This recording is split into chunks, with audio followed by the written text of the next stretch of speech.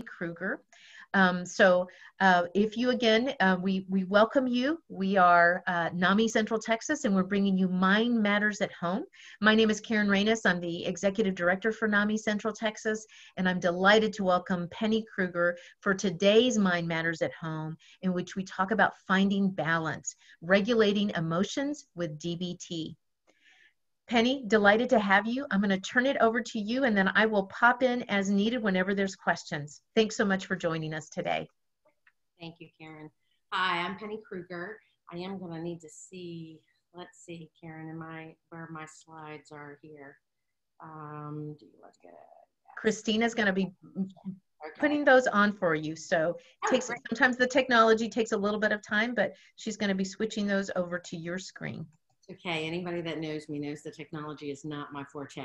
So good morning, everybody. I am Penny Kruger, and I am here today to talk to you guys about just an overview of DBT and what DBT has to offer. They also wanted me to compare DBT a little bit to standard CBT, so people kind of get a sense of what the differences are. That's certainly a common question that I hear from people. But first, I want to tell you a little bit about what brought me to DBT. I know some of you may know that I am one of the directors for Austin DBT Associates, which is an outpatient practice that provides outpatient adherent DBT for adults and adolescents. But I really want to speak more to one of my hats that's near and dear to me, which is with Ascension, Seton Behavioral Health. I am the clinical lead for the adult DBT intensive outpatient program that I started it's about 14 or 15 years ago now. And they were the first DBT intensive outpatient program in Austin, Texas. And I feel very proud about that because I wouldn't have been able to do that without the support from Ascension Seton.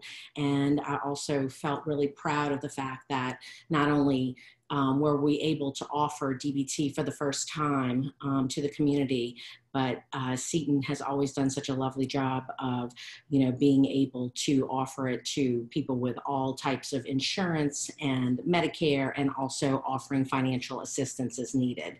So felt like it was offered to everyone to have a chance to be a part of the DBT intensive outpatient programming there. I want to say a little bit that when I first started at Seton, I was doing the traditional CBT intensive outpatient group at that time. And one of the things that I noticed is that we tended to have a subset of clients who tended to fall out of group. They were having trouble sort of tolerating the process. They were having trouble being able to stay in the group because of the severity of their dysregulation. They sometimes may have been having temper outbursts and just difficulty being able to complete the treatment. And that was when I first started thinking about wanting to take a look at DBT. I had had a previous exposure earlier in my life working at a complex trauma unit in New Orleans. And we had patients who were having difficulty living outside of the hospital. They kept returning to the hospital frequently due to suicide attempts and self-injury. And that was when Marsha Linehan had first come out with her manual in the early 90s. And so that was my first exposure to DBT, but at that point I wasn't practicing. And so Seton allowed me the opportunity to go get some training and to start the first DBT intensive outpatient group to see how it goes. And from there, today I think we have about 12 adult intensive outpatient groups. And so we serve a wide portion of the population in Austin. I will speak a little bit during my presentation today around some of the other subspecialties as well with DBT. Thank you, Penny. I'm going to interrupt real quick to let you know that it sounds like in order to be able to share now your screen, you're going to need to click on New Share on your Zoom panel so that you'll be able to show your slides. Okay, continue, share. There you go. All right, awesome. Awesome. Okay, everybody, let's see. I don't see my, oh, here they are. Okay. All right, so what is DBT? So DBT, right, just to let everybody know, right, before we start this, is a CBT-based treatment.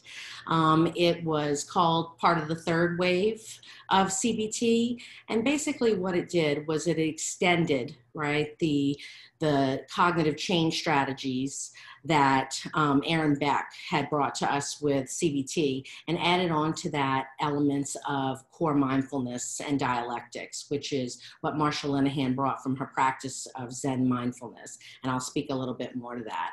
But the focus is on relentless problem solving with an attitude of acceptance. The priority is to help the client to build a life worth living. This really spoke to me with DBT because one of the things that I didn't want to feel like we were doing in DBT was just trying to convince people to not commit suicide, right? That's a very important piece. But on the other side of that, we wanted to make sure that they were developing the skills to be able to build a life, right? Because that's an important part of treatment to be able to move into the next stage. And this is one of Marsha Linehan's quotes from her recent memoir. You know what you need in life, but you don't know how to get what you want. Your problem is you might have good motives, but you don't have good skills. So in DBT, we take great pride in that we're not interpreting a client's motivation around how they're doing in treatment. We truly believe that our clients do not want to be miserable and that they want to get out of hell. And at the same time, we have to get them to learn skills to be able to do that. And so 2 fundamental assumptions in DBT that I want to share. And again, an experienced DBT clinician believes these assumptions down into the depths of our soul. Our clients did not cause all of their problems, and they have to solve them anyway.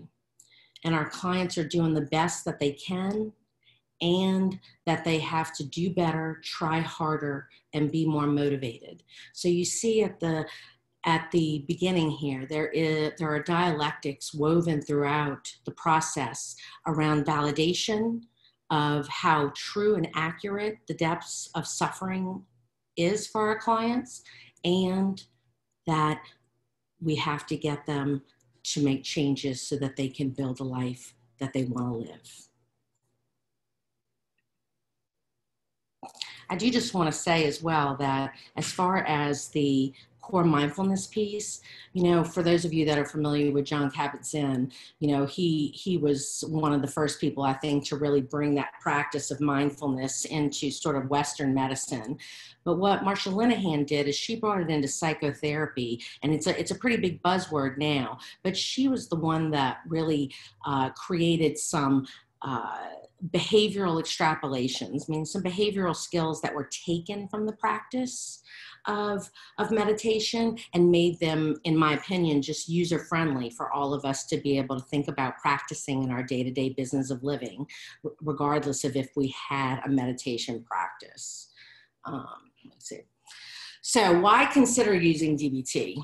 So DBT is, the research shows that it's an effective treatment for reducing suicidal and parasuicidal behavior, for reducing inpatient treatment stays, and reducing treatment dropout.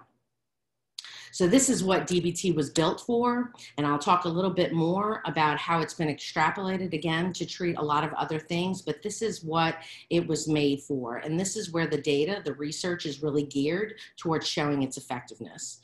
DBT was initially developed to treat borderline behavioral patterns such as temper outbursts and parasuicidal behaviors that often become therapy interfering or at worst therapy destroying. Again, these behaviors can also be linked to a lot of other diagnoses outside of just BPD, but this is what it was initially built for. And one of the things that was really interesting about Marsha Linehan is, again, she was trying to build a treatment that at the time was considered to address some of the most difficult behaviors and diagnoses in therapy, and something that a lot of clinicians frankly were avoiding, even though that's what we do. So she was, I think, really courageous and brave in where she went. And I know that for those of you who have read her recent memoir, you get a greater understanding of why she went down that path. So DBT also helps clients that have often failed other treatments and who are feeling hopeless about future treatment.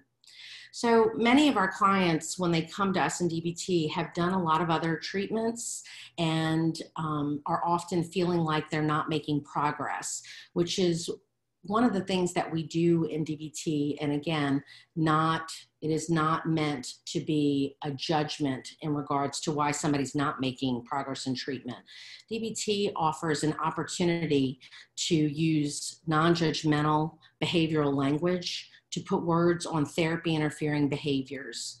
And DBT definitely levels the playing field in that we are focused on therapy interfering behaviors for both the client and the therapist, right? Because we bring our own biases into the treatment as well. DBT is a structured treatment which provides an effective container for both client and therapists to stay on course as opposed to responding to the crisis of the week. So when our clients are moving in and there is a part of our dialectical dilemmas that's actually called unrelenting crisis. And one of the things that can actually increase hopelessness for some of our clients are when the clinician is only responding to trying to put out a fire each week. And honestly, many of our clients feel that way as well, when they feel like they're only putting out fires and not feeling like they're moving forward and making progress. So the structure of the treatment is meant to be a container, not just for the client, but for the therapist as well. And last, DBT utilizes the treatment team to provide support to the therapist and to help manage their own therapy interfering behaviors. So it is really important to understand that one of the things I truly appreciate about DBT is that it really holds clinicians accountable as well, right? Like both clients and therapists can get demoralized in treatment when things aren't going as we planned. And it's really important for both to have their support and also to help us be able to stay on track with that. I'm pausing just to make sure there's no questions. Okay, so what is the difference between CBT and DBT? Again, a common question I hear from providers and from clients alike. Honestly, what it is DBT has built on to all the wonderful work that Aaron Beck started. One of the primary differences, though, is that CBT tends to be a shorter, more time-limited therapy. It also tends to only focus on, there are behavioral strategies, but its primary focus is on changing faulty thinking, being able to identify distortions. One of the things, change your thoughts, right? Change your life. And when I was doing the CBT group initially, when I thought about starting the DBT program, one of the things that kept happening was that for many of my clients, the changing their cognitions part felt really invalidating for them. Many of them, of course, at least 75% of our patients have had a trauma history, and the idea of just doing the cognitive restructuring, that would somehow change their suffering, just really didn't resonate with some of them very well. And so it ended up feeling like an invalidation. And DBT just kind of picked up and built on what Aaron Beck had already done. Marsha Linehan built in that other side of the dialectic of acceptance and change, right? Which is what she brings in from Zen Buddhism. This idea of focusing on skills for practicing, accepting reality as it is, which honestly, that's also a really difficult thing for all of us to practice. It's not that that's any easier. It's just that it holds both sides. It's always holding the dialectic of acceptance and change, whereas CBT is a bit more just a change strategy. The other thing is that CBT also focuses on treating primarily one issue at a time. And that was another problem that was coming up in treatment. Many of our clients that come to us in DBT have multiple diagnoses and multiple behavioral targets. And it can get pretty confusing about what to pay attention to so that we stay centered on where the treatment is going. And DBT is built for that. It's built for addressing multiple diagnoses and multiple behavioral targets. And I'll talk a little bit more how we prioritize those targets so that we can maintain focus during the treatment. Penny, if you don't mind, just a real quick, a comment from someone that came in is just, which makes me think that just, I think folks may be getting a little bit lost in all of the nuances of just remembering that, because somebody asked me if this was for clinicians or individuals. Yes. And so as a clinician, I know, and I would imagine you do a lot of training for clinicians as well, but it may be helpful to slow down and remember and just help a little bit with the language in terms of, for those of us that all of this is very new. So just keeping that in mind. Let me do something a little bit, Karen, if it's possible. Let me stop share, okay? And what might be helpful is for me to talk just a little bit about, just in general, about what we're doing instead of using the slides around that. So let me talk a little bit just about, again, I was talking about the comparison with CBT, okay? But let's just talk about a little bit what might bring somebody to dialectical behavior therapy, what might make, they might be deciding if dialectical behavior therapy is their good fit. The important thing that I just want to make note of is that DBT, even though it was initially developed for working with borderline personality disorder, it has also been shown to be effective, right, with other things such as bipolar 1 and bipolar type 2, binge purge disorders, binge substance abuse, treatment-resistant depression, things of that nature.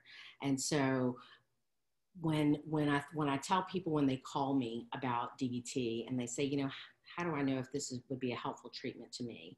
In a nutshell, what I tell them is that DBT was built for helping people that are struggling with severe emotional dysregulation, okay, with being able to manage impulsive behavioral patterns that are basically causing fallout in their life. And that could be around life-threatening targets or self-injurious kind of targets, or it might be about relationships, right? Having a lot of sort of interpersonal chaos in relationships. For many of our clients, I think Marsha Linehan really, she really nailed it with the word she used, which is that for many of our clients, it might feel like they are sort of an emotional burn victim that doesn't have an emotional skin, meaning that the interpersonal world always feels like a big sort of ouch, and they're having a hard time with that, and it's causing other issues for them. So these are some of the reasons that bring people to DBT. And the other one is when, I think the other big reason I see is when people are feeling really kind of hopeless about feeling like they've done a lot of other treatment and they just feel like they're not making progress. And so again, DBT can be helpful in helping them maybe identify some of the things that are interfering with them making progress in treatment. Again, without having to blame the client, right? But just to observe some of the things that could come up for any of us when we're in treatment. I hope that. Thank you. Well, I think so. And before you go back to the slides, just real quick, another question that came up that I thought I'd ask you about. Does CBT, so the cognitive behavioral therapy, or DBT, work with patients who have anosognosia? And are you familiar with that phrasing? Not. Anosognosia is sort of an amnesia to your illness. And we often find that people who live with serious mental illness often experience it. So there is this sense that there's nothing wrong with me. I'm not sick. Yeah, so I haven't put that word, I haven't utilized that language with it. But yes, honestly, that is something that we absolutely would do a lot of good work with, because it's not uncommon for many of our clients to come because their families are asking them to come, because the families are experiencing fallout in their family system, or maybe there's been a lot of recurrent crises, but the client themselves feel like there's not a problem to solve. And so there's a reason, and I'll talk about the stages of treatment, that when they come to DBT, the first stage is pre-treatment.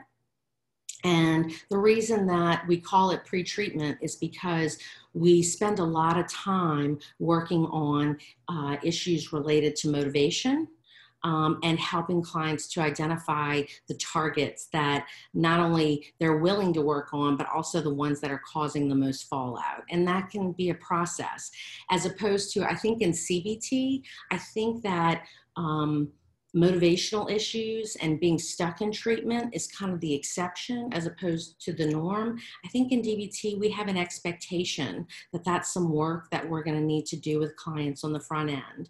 A lot of times in DBT, I feel like we're helping clients to get ready for a treatment as well. So, you know, getting them treatment ready or getting them group ready. And so that's a process. Does that answer the question, Karen? Yes, I think so. Okay. And just so you know, people were enjoying the slides, so don't feel like you can't go back to those, because I think those were very informative too. I will. I just wanted to make sure I was kind of connecting with everybody, kind of where you were. I really hate not being able to see all your faces and to kind of gauge, you know, what you're taking from this or not. But so I appreciate the feedback. So keep bringing it to me. Let me see. Now I got to go back to the slides here. Okay. I'm gonna go. Okay. I already spoke to this, kind of speaking to, again, DBT is an effective treatment for helping to reduce, and when I say targets, again, that might be more clinical jargon, right? Targets are the observable sort of behavioral things that we help clients identify that are really causing some of the most pain and suffering for them. And I take that back. They don't always have to be observable, right? Because some of our targets might be internal, right? Like things like obsessive rumination, right?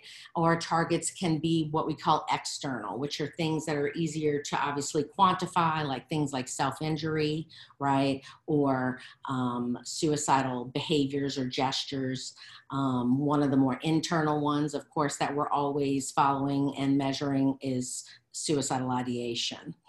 So DBT was the first treatment to provide hope for helping those who suffer with BPD and support for the clinicians who are working with them.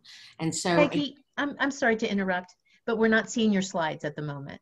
Oh. Yeah, I think you just have to go back to sharing. I'm sorry. Let's see. Okay, hold on. Okay. Okay.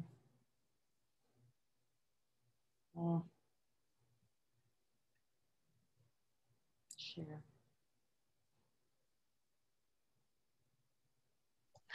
The joys of technology, right? There we go. Oh, no. Yeah, you just got to show the slides instead. There you go. There you go. Thank you for your patience, everyone. Yeah, sorry about that, guys.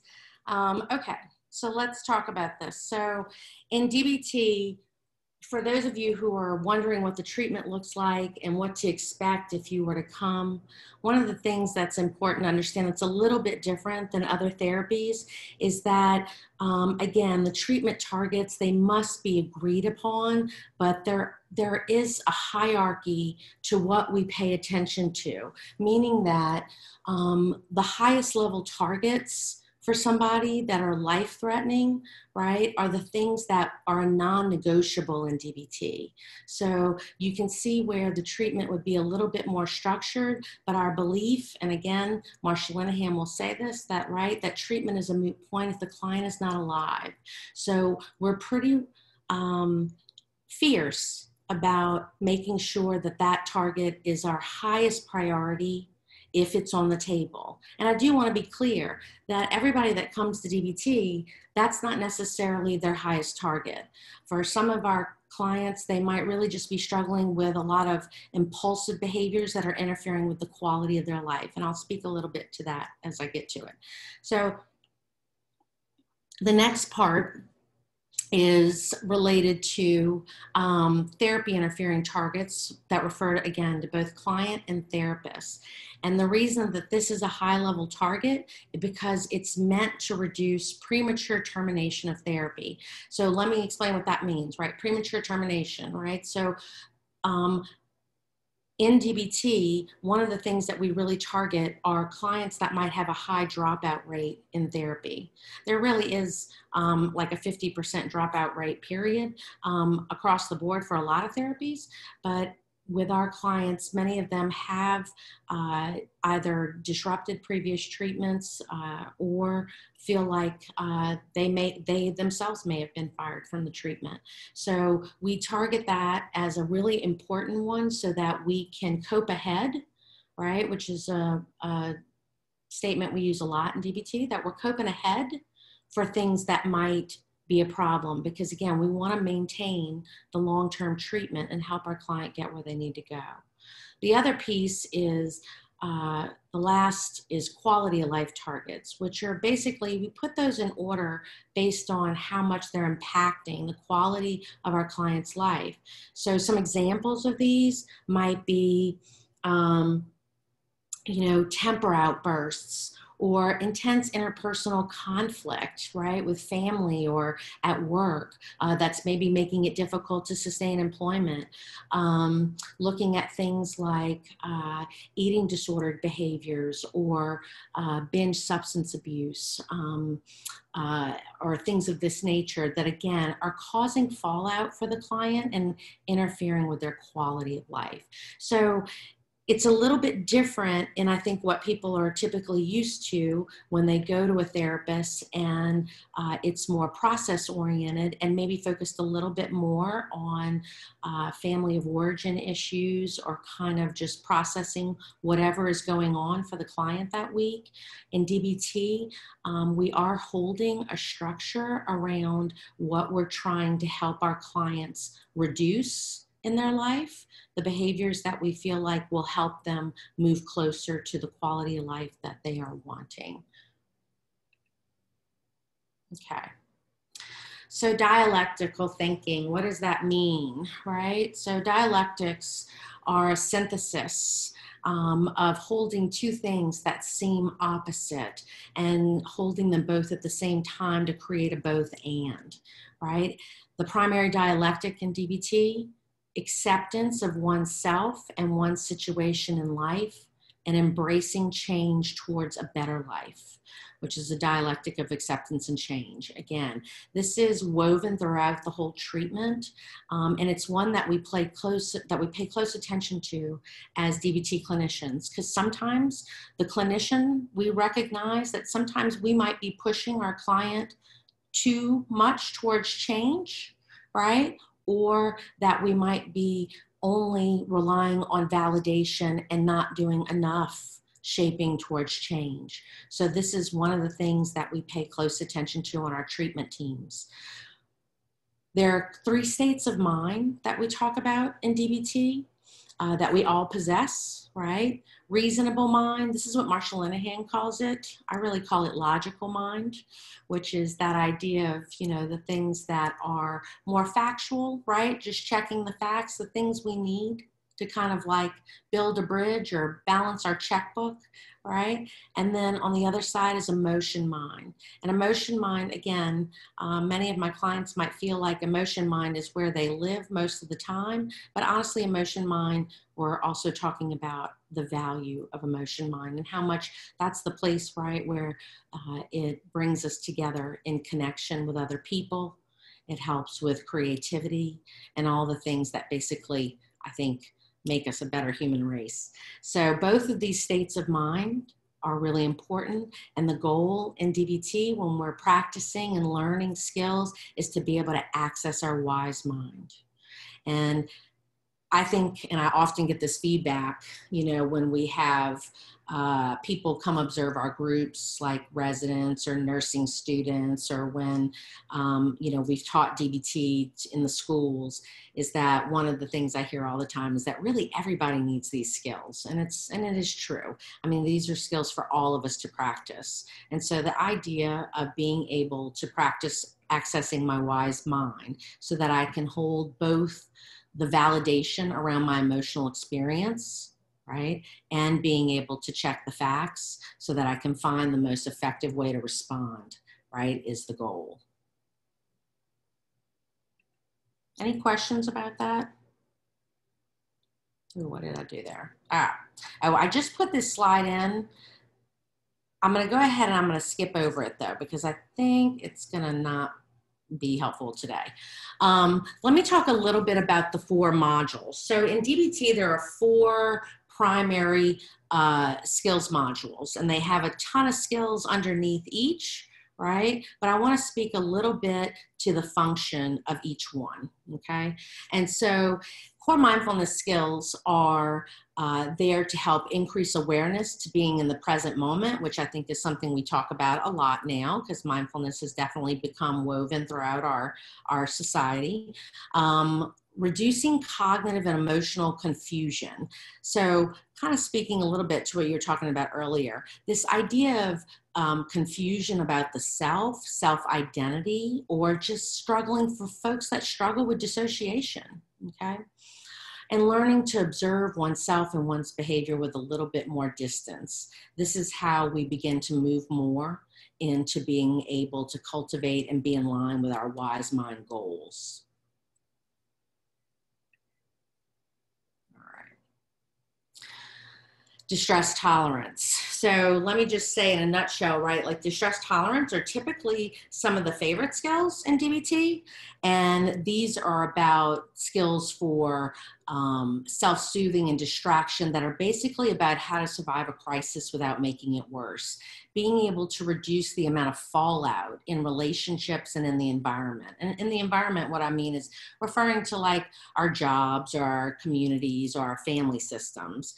And that because one of the things that really increases people's hopelessness, right, is when they feel like they are having to expend a lot of energy, having to clean up situations or having to always make repairs after the fallout of perhaps engaging in a temper outbursts or moving into a crisis situation.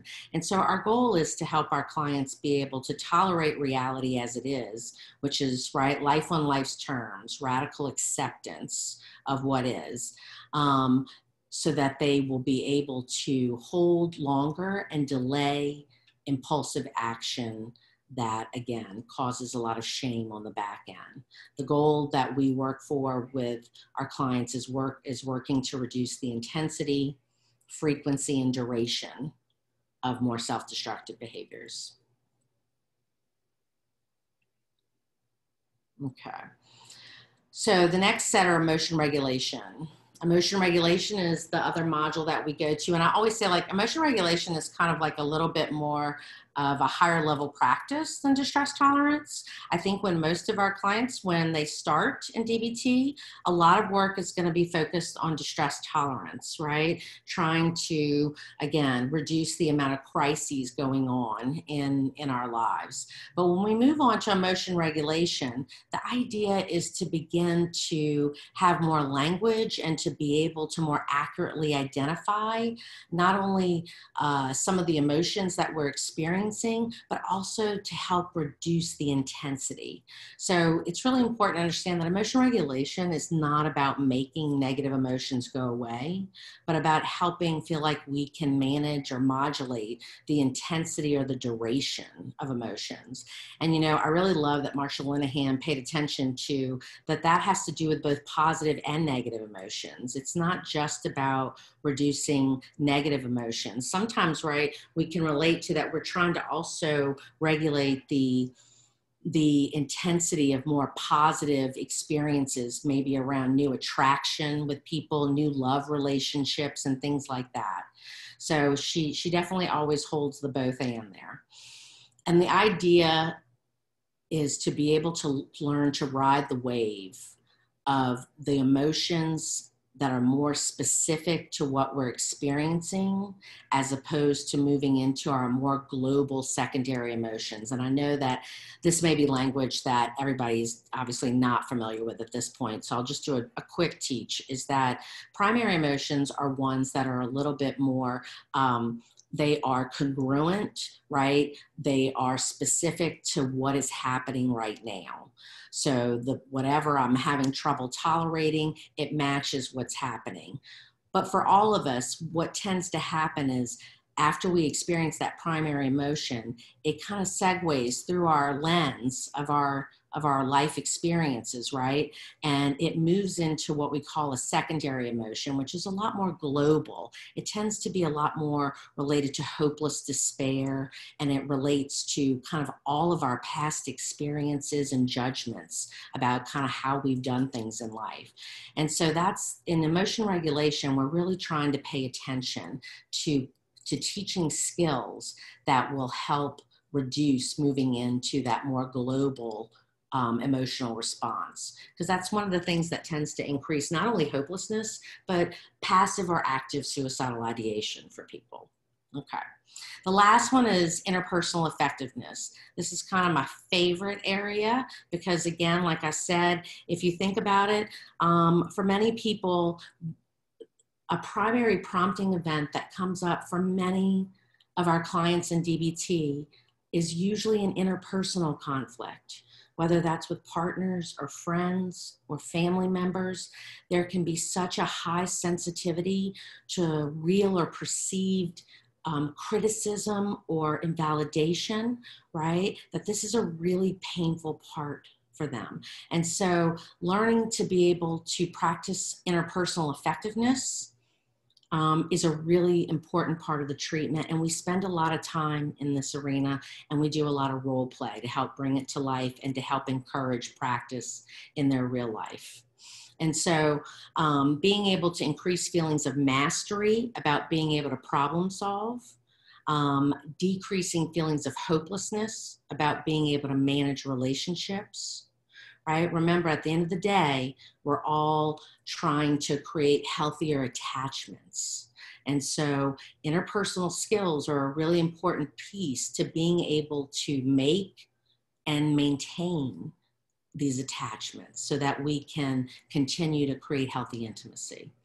So increasing awareness of the goal of the interaction, and also the other piece, right? Practicing tolerating not getting what we want, right? That's a big piece for all of us. Having to cope ahead for not getting what we want is something that, you know, again, I think that's something that we all have to practice every day. Increase awareness of reciprocity.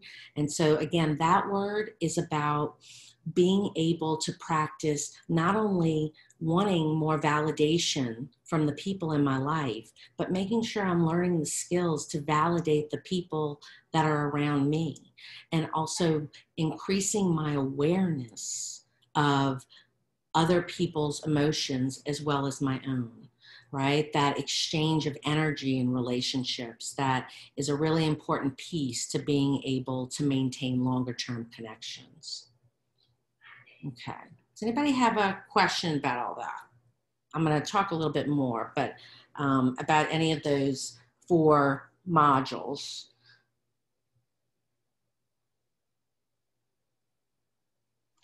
I'm not seeing any questions just yet, Penny. Okay, good. All right. So I will go ahead. So what happens when you are considering thinking about DBT treatment? Okay, and I put up here some of the referral resources.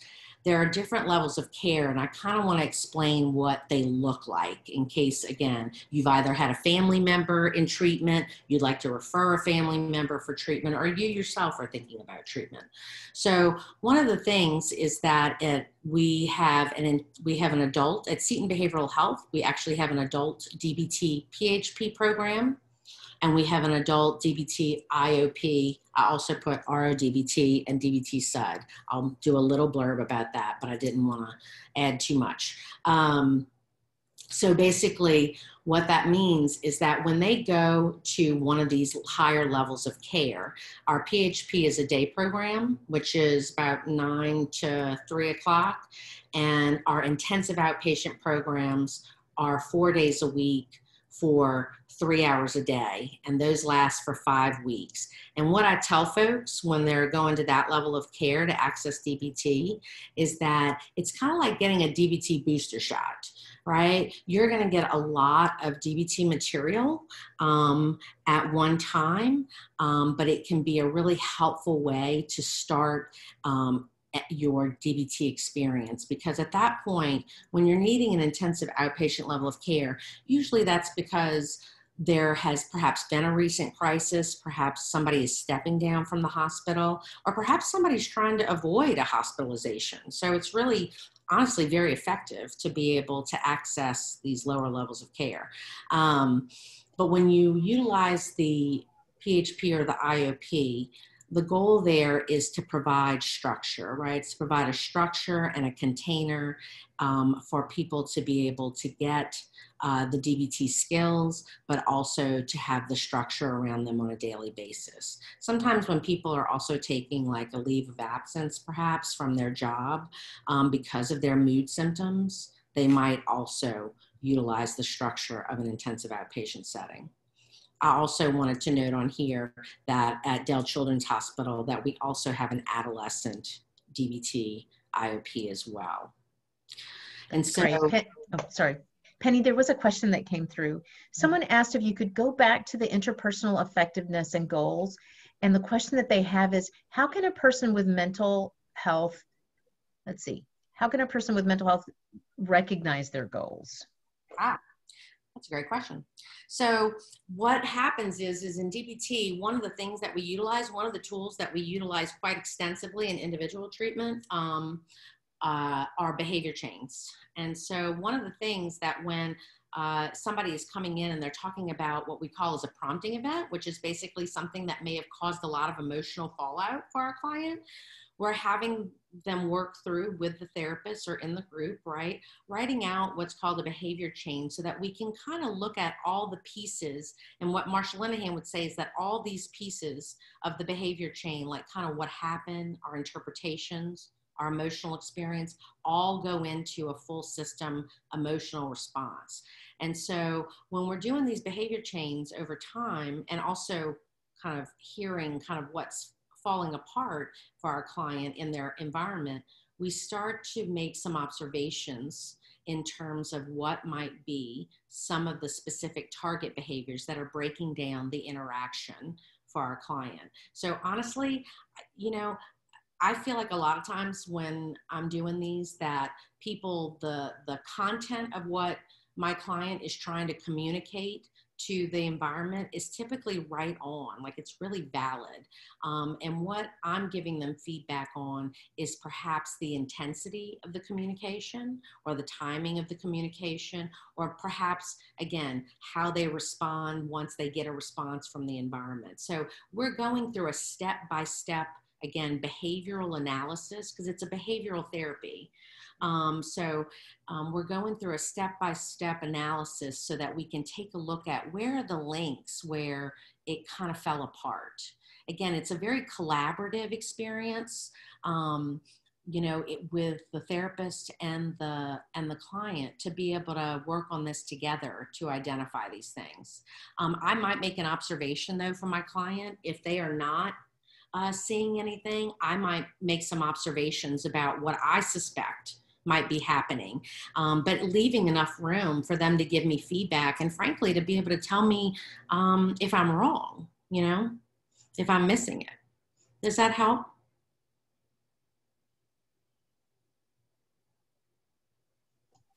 I'm not hearing otherwise, so I'm thinking so. So thank you. That was a great answer. I will tell you too that there are 3 primary goals for all of us in interactions, which are what we call objective effectiveness, which is about basically that we'd all like to get what we want, right? We'd all like to get what we are asking for. The second one is being able to maintain the relationship, right? That's another big goal. We'd like to be able to ask for what we want and still feel like we maintained the relationship and didn't kind of blow up the bridge. And then the last one is maintaining self-respect. So all three of these goals are always competing, okay? In DBT, we hold them all up at the same time. However, when we're talking about interpersonal effectiveness, oftentimes when there's a situation that we keep having interpersonal fallout with, we're really having to choose one of those goals. And the skills are meant to address which one of those goals is the priority for us in that moment, okay?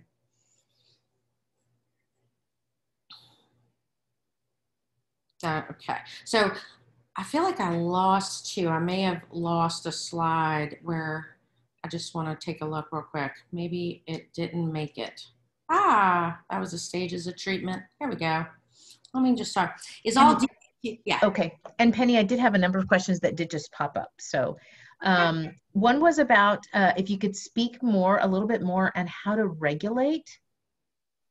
And in other words, I think what they're alluding to is what are the different kinds of things that you can do to help regulate? Yeah. Yeah. Yes. And then there's a couple of others, but I'll let you respond to those. Sure. So the idea of emotion regulation, which is kind of at the heart of what DBT is all about, right? So it's a full system response and helping to build skills for emotion regulation. What I would say, first of all, though, just if I was working with the client in person, right, is that we would be assessing sort of where the intensity of the emotion was at that point. We use a lot of scaling 0 to 5 or 0 to 10 to kind of observe where the intensity is, because sometimes when the intensity is too high, right, like so high that you feel like you're having urges to do something impulsive that could cause you a lot of fallout, then we're really going to defer back to distress tolerance skills, which are about being able to practice things immediately for distraction, right? For self-soothing, right? For utilizing TIP, which I think you guys have probably talked about. I know that it's other speakers have talked about that in their different treatments, but TIP, being about using temperature, ice, intense exercise, paced breathing, or progressive muscle relaxation. So that's kind of the first way we would go. But if somebody just feels like they are experiencing more of a difficult emotion, right? Like let's say they are just experiencing anger, it doesn't feel like it's out of control. They feel like the intensity is manageable, but they'd like to get it down, right? They're being intentional about wanting to regulate that intensity. One of the things that we practice, there's a whole lot of emotion regulation skills, but one of the first things is just about being able to observe where the intensity is and making sure that we're checking the facts. Does it kind of, is it congruent to what's happening, right? Sort of matching it up with what I'm having trouble tolerating. The other way is that also making a decision that if I want to get it down, that I might start to practice what's called opposite to emotion action, right? So if anger is something that it creates an urge in us to kind of want to maybe fight, right? Or for some people, they want to retreat, or to attack, right? That we are intentionally creating an opposite urge or an opposite action, right? If we feel like we want to get it down, and we'll move into what's called like gentle avoidance. Marshall Linehan would say if you were going to go all the way with opposite action, you would even do something intentional by doing something perhaps kind or nice for the other person. Okay, so again, there are lots of opportunities for looking at ways to reduce the intensity without making it go away. Okay. Yeah. And so another question here, which is if DBT's dropout rate is 50%, can you give examples of the therapy interfering targets you use? Money, time, rapport? Wait, the therapy interfering targets, like that's saying that those are the targets, money, time, rapport, or that those are the primary reasons that people drop out? I'm not sure. So if that person wants to clarify, if they want to drop that into the Q&A or into the chat box for me. And in the meantime, here's a great question that I know you'll want to respond to. Does this work well with personality disorders other than BPD? Yes.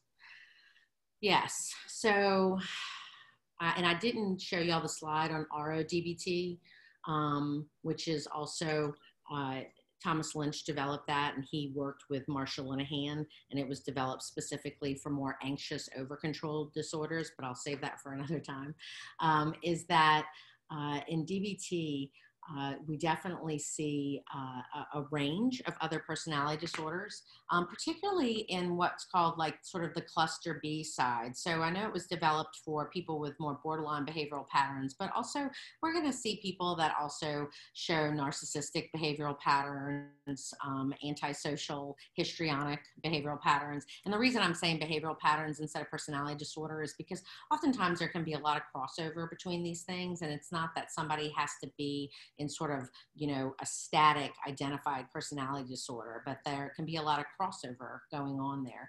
We also see people though with, you know, obsessive compulsive personality disorder and dependent personality disorder. So yes, it definitely, it spans across the thing. Because to think about with what personality disorder means, it means that there is, it's a man-made, right, words that refer to a pervasive pattern of how somebody responds in their life across time, across settings, right, across people, and it's causing them fallout.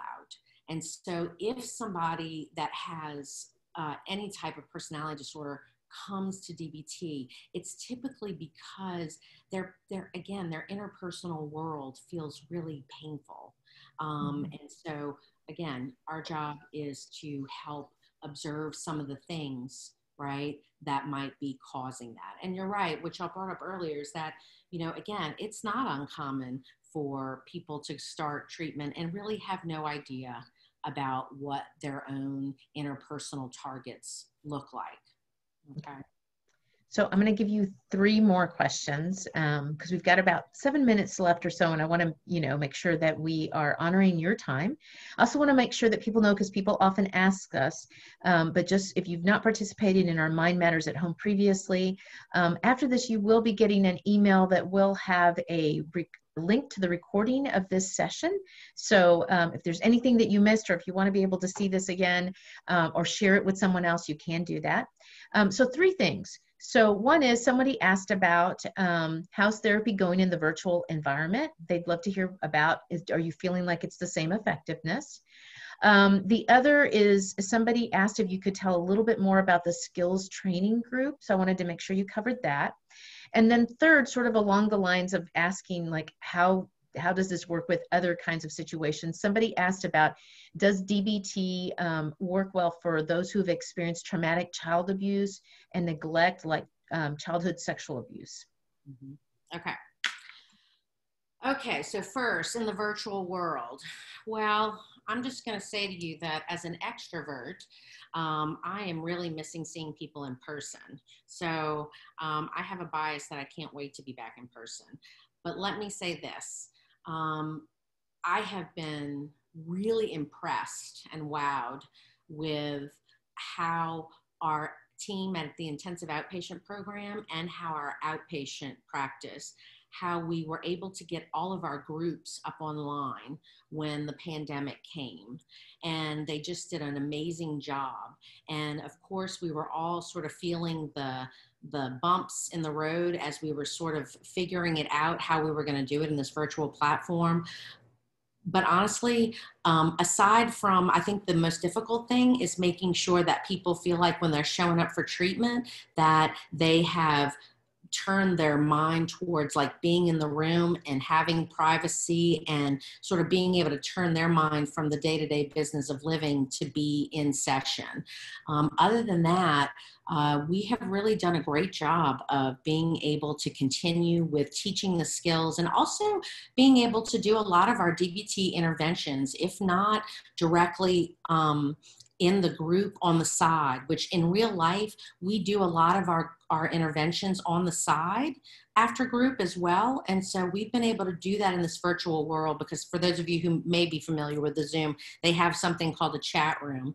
And we've been able to utilize that quite strategically to still carry out a lot of our interventions. So yeah, I've been really pleased with it, and have to say that it's been very helpful, especially during this time when I think about clients who have been so isolated and wouldn't have had access had we not had this virtual platform. So I hope that answers your question. The other one, I think, was speaking to what maybe skills training looks like. And I'm sorry, I did, I think when my slides went off, I had missed some other slides, just kind of talking about the structure of DBT treatment. And so let me talk a little bit about what skills training group looks like. If you're looking at it at the intensive outpatient level of care, like I said, it's more of a condensed, I call it like DBT boot camp, that is over 5 weeks, and it's 3 hours a day, 4 days a week, okay? But in outpatient, DBT is supposed to last about, give or take, about 6 months, once a week for about an hour and a half. And Marshall Linehan recommends that, honestly, that you do it twice. That's not a mandate, but it is the recommendation. And so what group looks like, the structure of group, whether you're an IOP or an outpatient, is that, you know, we start with diary card review, which diary card is something that it's a way to help self-report and to self-monitor on your targets and emotional intensity and being able to measure urges around target behaviors. We give those to our clients to fill out. And the beginning of treatment is about reviewing your diary card and how you're doing on managing targets. It's also an opportunity to practice homework review. And then we move into teaching the next skill. And honestly, from a DBT perspective, skills training is the priority. So it's like a class. We want you to think about it like a class. It's not a process group. So it's not that people aren't going to have an opportunity to talk, because they do, especially during diary card review, or like when we're sharing or giving examples during the skills training. But it's not meant to be a process group. It's meant to be a class where the priority at the end of the day is to make sure we're teaching you the skills that we want you to generalize outside of treatment. And I want you to think about that.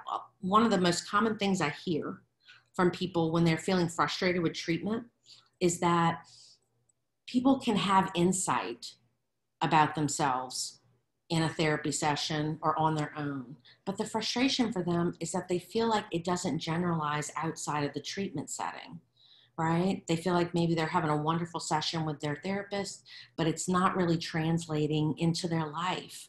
And so DBT is kind of relentless. When I said that it focuses on relentless problem solving, that's exactly what we do. So we're not looking to be right in terms of, if a skill doesn't help my patient, I'd say, fine, let's look at how you're utilizing it and seeing if maybe there's another one we need to move on to. It's a very pragmatic therapy. So I don't assume that everything is going to be a good fit, but then we still got to work on what is going to be the good fit. What skills are going to work the most effectively for my client. Okay, I hope that helps. And then the last one, I think PTSD. So yes, probably about 75%, and it's a pretty high number, of our patients that come to DBT have a trauma history. And so a couple of things. DBT is excellent for helping to manage intrusive PTSD symptoms, right? So like being hijacked by arousal, dissociation, numbing, and being able to, you know, increase skills for grounding, and being able to, again, practice skills for distress tolerance, particularly self-soothing, right? So that somebody who has a trauma history has the skills and the stabilization they need to be able to do trauma work, especially outpatient trauma work. Because think about that. If you're doing outpatient trauma work, whatever modality you might be utilizing, you have to be able to put yourself back together at the end of the session and go home, and then come back and do it, you know, the following week. And so, you know, a lot of times that can be really difficult for some of our clients. So we are basically making sure that they have the skills they need to be able to do that next in DBT, what we would call stage 2. Stage 2 is where our patients are doing a lot of their trauma work or grief work, but their targets that have been most life interfering are stabilizing. Does that? Thank you, Penny. Yes, you have done such a great job. We're getting some great feedback from folks. This has been wonderful. I am sure we could keep going because I know that there's some more questions, but I think largely what I'm seeing is people wanting to learn more. So I'm wondering if one of the things that we might do is have you maybe provide us with maybe a list of books or videos or anything that you would recommend in terms of resources where people could learn more on their own, because I am hearing that, like, what are other DBT resources we can access? What books would recommend to learn more about this? So I hear a real hunger to learn more. And so maybe if you can provide that to us after we're done today, we then can send that out with the link to the video recording as well. So then people have access to that. All right. That sounds great. Well, thank you everyone for joining us. A big thank you to Penny. I know we had, gosh, almost 100 people that joined us today for this. And I know that they're all sitting in their homes or offices or wherever they are, all cheering in thanks to you and your time that you gave us today and all the great information as well. So we want to thank you, and we want to thank all of you for joining us. And just a reminder that we will be circling back and doing another Mind Matters in early September. We don't have all the details yet, but we'll get that out to you. And then we will definitely be doing on September 24th is that session on anxiety. So thank you again for joining us. And thank you, Penny. Can I say one more thing? Yes, absolutely. I just want to say thank you to everybody. Sorry about the technical difficulties today, but I hate not being able to see all of your faces, so I can kind of see what you need and if I was able to deliver that. But I do want to say this. I will also provide, my contact information. And if anybody has any questions about DBT and about if it's a good fit for you or your family member, I'm always happy to have that conversation with you and help make sure that people get to where they need to go. Thank you so much, Penny. Someone also asked if you would be willing to share a PDF of your slides. Oh, sure. Absolutely. Okay, great. I didn't get to all of them. Yes. Yes, but that's great. But they had a lot of great information. So if you will email those to us as well, then those resources that we mentioned and the slides, then that'll be a great follow-up for all the folks that joined us today. Okay. Thank you so much, everybody. You guys all stay healthy, be well. We look forward to seeing you in a couple of weeks. Bye-bye.